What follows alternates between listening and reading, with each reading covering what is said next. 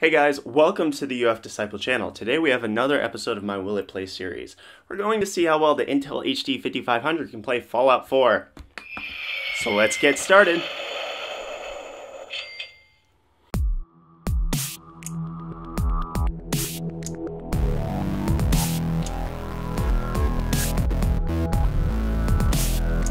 Before we go over the benchmark results, let's go over the specifications of my system first. For the processor of an Intel Core i5-5200U clocked at 2.2 GHz with 12 GB of 1600 MHz DDR3 RAM with the Intel HD 5500 graphics unit. For the benchmarks with Fallout 4, I attempted to run the game at a 1920 by 1080, 1600 by 900, and 1366 by 768 resolutions.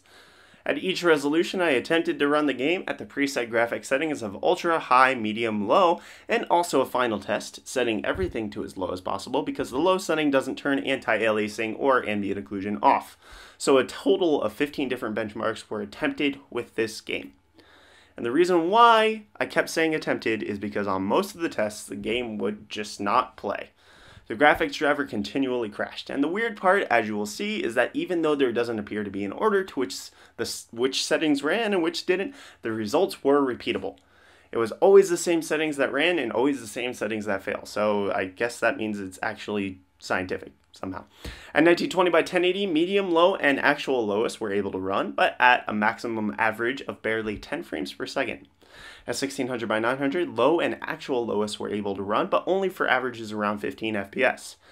At 1366 by 768, medium and actual lowest ran, but not low, with medium getting around a 15 FPS average and actual lowest getting around a 21 FPS average with severe stuttering.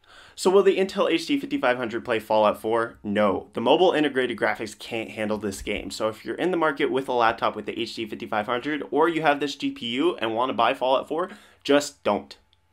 So that's it for this episode of Will It Play. Like this video if you found it helpful, dislike it if it was more disappointing than the Apple Newton PDA. Also, you can please leave a comment down below for any suggestions that you have for future episodes of Will It Play, whether it be games or other integrated graphic systems that you want me to check out. Subscribe to stay up to date on future episodes of Will It Play and other tech-related videos that I produce, including a series that I have coming up on 6 Galax graphics cards. So yeah, that's coming soon, and I'll see you guys in the next video. Cheers.